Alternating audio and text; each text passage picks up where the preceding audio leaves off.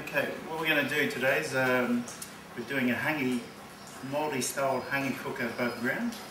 Okay, so first of all what we're going to do is we've got the cooker at the back here already heating up. We've put the element on high just to warm up the hot plate. And what we're going to do is we're using pork strips, or pork belly and chicken thighs, and also we've got a mixture of veggies as well. So what I want to do is I'm just going to lay the pork strips in the basket, just nice and simple. It's nothing too difficult to put in. What I try and do is just sort of try and spread it around the outside first and then work your way into the middle. That way you know you've got the, you can get as much as you can in there.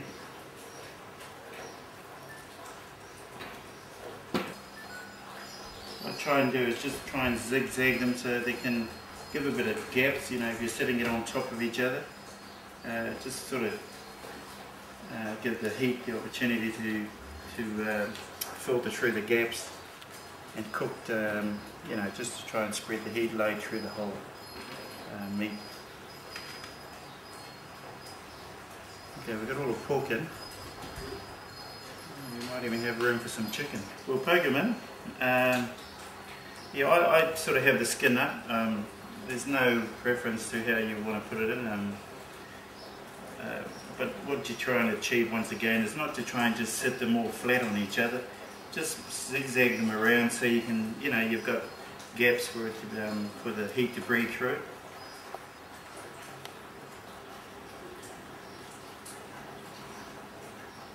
The other thing too is that not to worry too much about the bulging. I mean, it's all going to drop down eventually. Once it heats up and starts to cook, everything will all drop down. Okay, so the next stage, we'll get the veggies in. Once again, what I'd like to do is try and keep the veggies packed to one side rather than having it on top of each other. And the reason for that is so that if you wanted to get to the kumas, you don't have to lift all the other veggies off to get down to whatever veggie you want to get to. So what I'll do is try and put the kumas all to one side.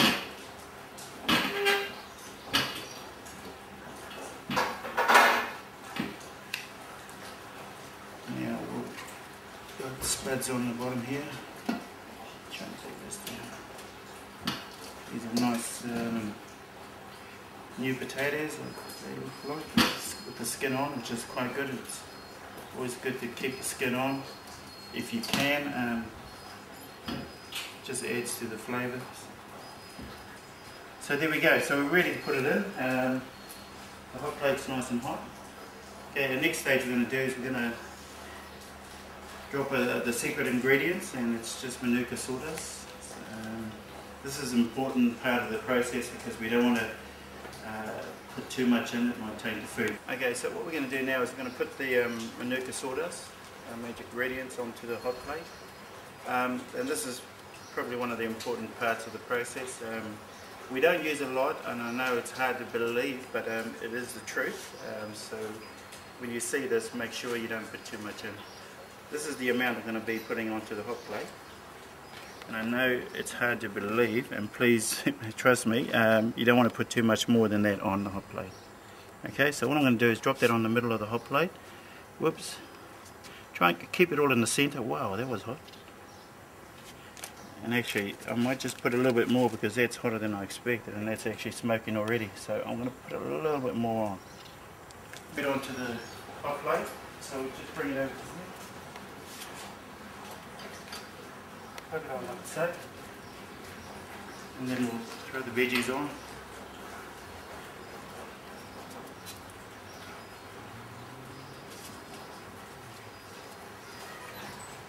Okay, and then we'll put the housing over the top, slide it over the top.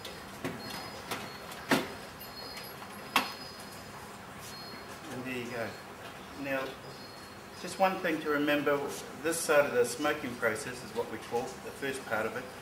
Because it's only a minimal amount of Manuka on the base, what we don't want to do is lift the lid so we lose that small amount. The Manuka is not to smoke it or to cook it or anything, but what it does is it lines the food, what little there is, and when the steaming process takes place, what it does is it mixes with the juices and that on the base, and then the superheat will come back through and then force the smoke into the food at a later stage. Okay. So we'll set that there for probably hour and a half, maybe 2 hours at the most, depending on the ambient temperatures. So we've just put the food and everything in, it's smoking away now. We'd like it to smoke for probably about, say, 10 minutes. You don't want to go any more than probably 10, maybe 15 at the most. A lot of it would depend on the ambient temperatures outside, but 10 to 15 minutes is all you want to smoke before you decide to lift the lid. Okay. When we go to lifting the lid, we would the next stage is to put some water in. We'd probably put around about 1 litre of water to start the steaming process. We're just coming to the end of the smoking stage, which is about probably 10 minutes. What we're going to do now is we're going to add some water, okay? And before you add water, the thing to do is when you're lifting the lid, just be careful because you get a gust of heat coming back on it. So always lift away from you, you know what I mean? So you're tipping the housing or the lid up so it pushes out that way. You've got your lid for protection in front of you, okay? So it's starting to smoke a bit now, which is what we want, okay? And we're going to add a bit of water in there. And we're not going to put all the water in because it is a hot day.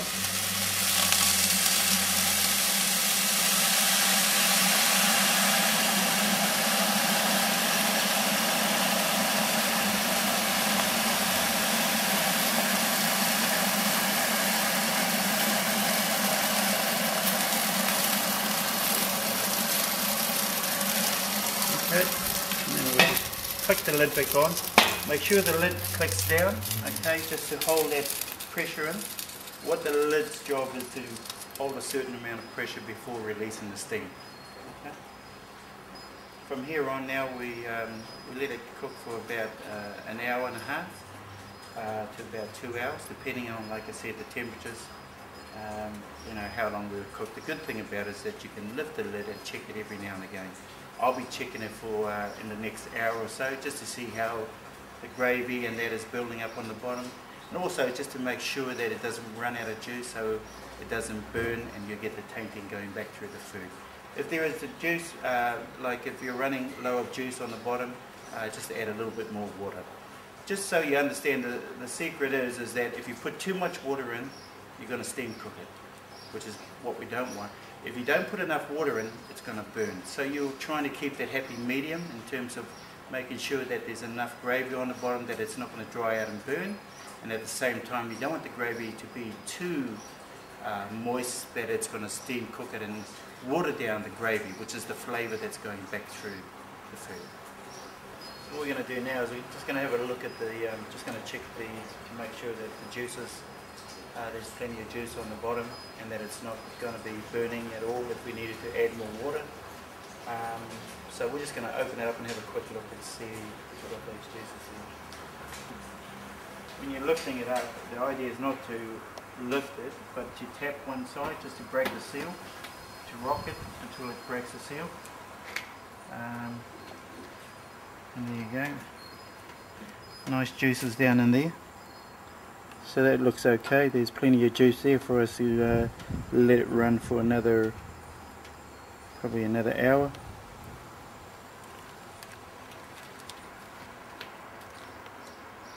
See a bit of the colouring there already.